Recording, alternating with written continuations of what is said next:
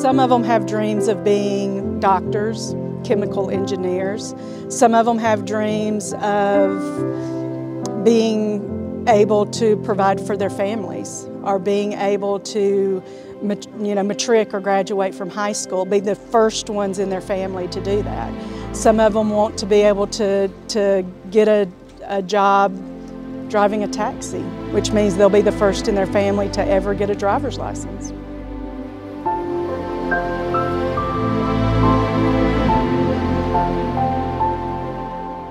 And when we got to the top of the mountain, I felt like the Lord was saying to me, look before you. Look at this vast ocean and these beautiful mountains. You mean so much more to me.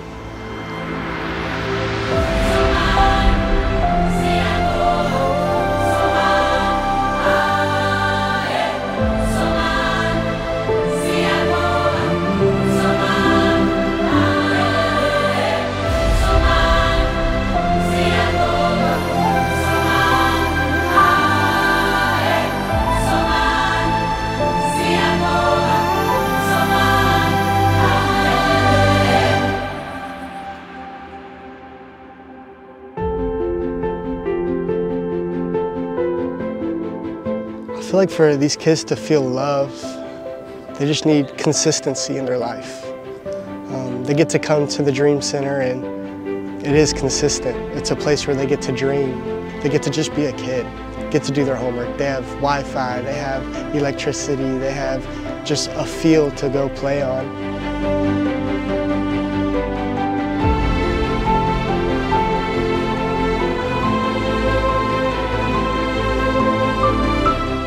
These kids have made a huge impact on me. I've seen the Lord's goodness and faithfulness in their lives through them. I've seen His promises of taking care of them and providing for them. I've seen their faithfulness in the Lord.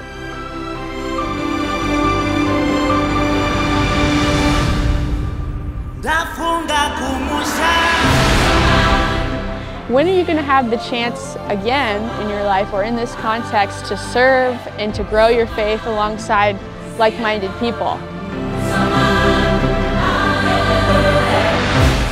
I'm not, what qualifies me to give this important message on sharing the love of Christ and the gospel with these students? I'm an engineer. I sit at a desk all day and look at a computer screen. God doesn't call the qualified, He qualifies the called.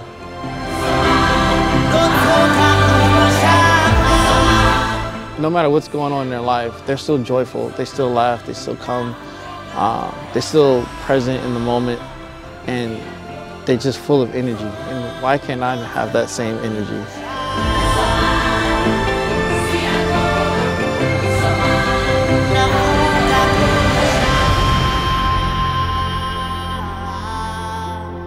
Yeah, I see Jesus in every one of them. I see their potentials. I see them struggle with life. I see the messiness in their families and their desire to move beyond that.